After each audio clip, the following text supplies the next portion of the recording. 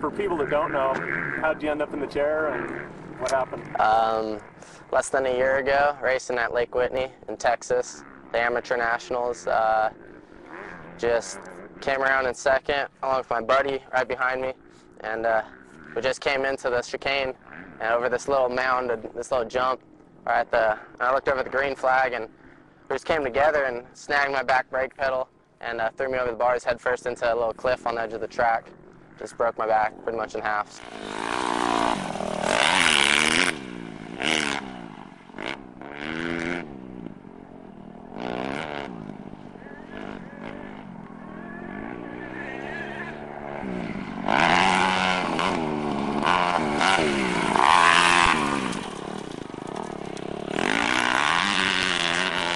All of a sudden we see you back out here riding again.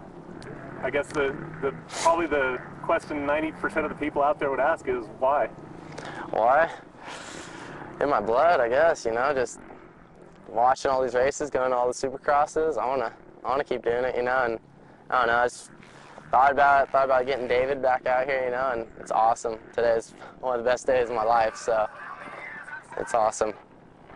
How did you hook up with David and how did you make today happen?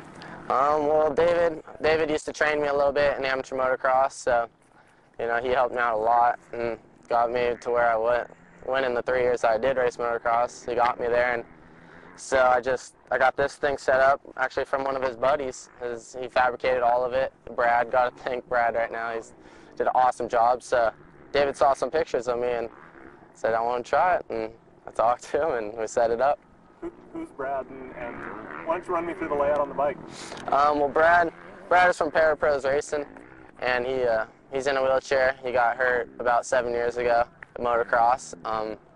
So I came to him, and he's in my situation, so he knows exactly what I need, and he did an awesome job. Just hand back brake. We took off the clutch. Gotta thank Recluse again, because Recluse got me an automatic clutch and this hand back brake. And we welded some Nerf bars on it, so if I fall over, it won't hurt our legs, because we don't know if we broke them or not, so that keeps us safe. And the saddle seat, it's a base of a shifter cart seat, is cut and padded, and it keeps us from sliding off. And how about foot pedal, or the trays? The foot trays, they're just nice pans so our feet don't fall off, with some straps, just strapped right to the boot. What are you doing to hold feet on now? Before, I think it was kind of duct tape, wasn't it? Yeah, I was using duct tape pretty much, riding my 110 around and with all my buddies. Evolved from duct tape to this. Pretty good. How do you feel when you're riding out there? What's it like? Almost normal. You know, it hurts my back a little bit jumping, and but other than that, it's normal. It takes my mind off of everything. Day to day, you're still fully involved in motocross, aren't you? Yeah, I work for Platinum One Designs, helmet painting company, that used to paint my helmets, and for Rocket Exhaust. Just doing rider support stuff, just trying to stay in the industry. It's fun, it's good. What's long-term goal with this? What do you hope to do? I think you said you were actually going to Whitney this year? Yeah, I want to.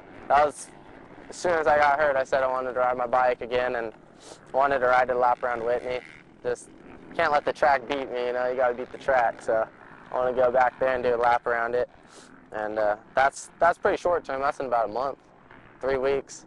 So I'm going to do that and see where it takes me. I don't want to take it too far and get hurt more, but I want to still have fun, that's for sure.